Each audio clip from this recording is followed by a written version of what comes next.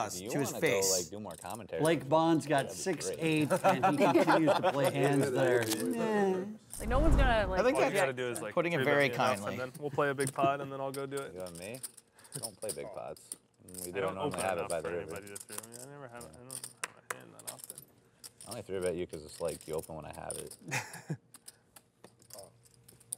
If you're in here, I might have it. Let's see. If you call, it'd be really just. Oh, you just called Me? Oh.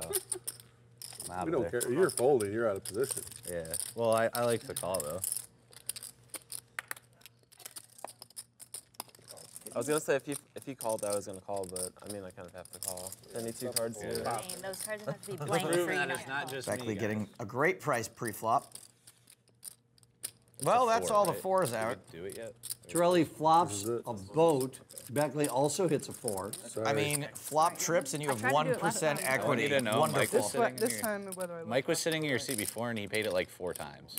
So. And yet it's Blake Bohn who's betting, or Bohn, whichever you prefer. It's going to be harder for him to win this pot than for Jessica to get the rest of that baby food out of the jar with a fork. 8 times, yeah. I paid it once this session. I'm probably, like, all of us are supposed to probably paid it like twice by now. The variance. At least by the end. Yeah, I mean, like, Phil fading this. Honestly, I don't think It's there's a a 5 joke. in the deck. I swear. Torelli and Beckley both smooth call. Epic fades with Phil.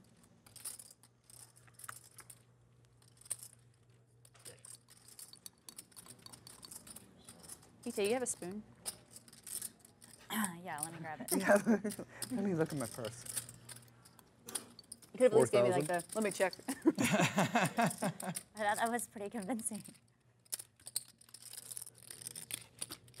If you don't have a spoon, then you're Does a far and away chopstick ahead. work? Well, obviously you have chopsticks. Obviously. I mean, it's just like, you just have them, always. Y'all No wonder reason why not they to can't find anything in There their really isn't a purses, reason. because they're full of They like chopsticks. double as so many. They double as so many. I don't things. think that would help in this situation.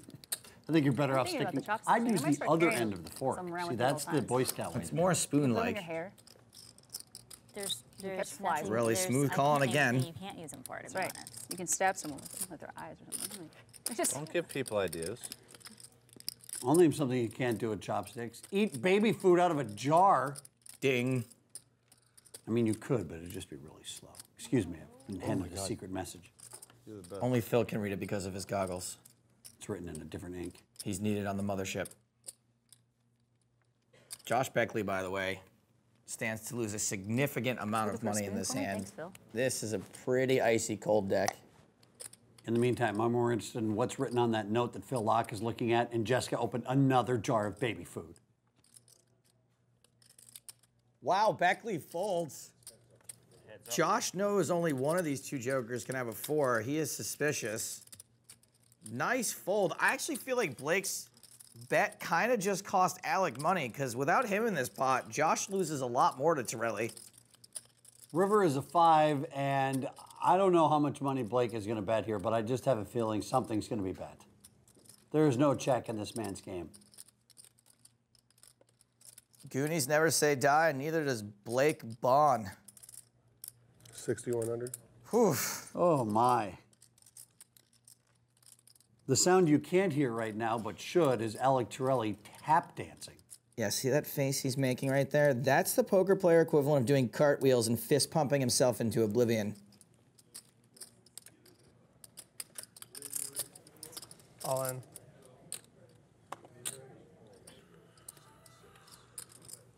What does Blake Bohn do for a living? And don't say play poker because I'm the funny guy here. He is tilting harder than a pinball machine on the Titanic. Well, Blake has realized that although it wasn't for trying, he is going to have to fold. Obvious. Everyone knows that you have nothing. You played it valiantly. That's fine. I don't have a problem with that. Just trying. He's a real good trier.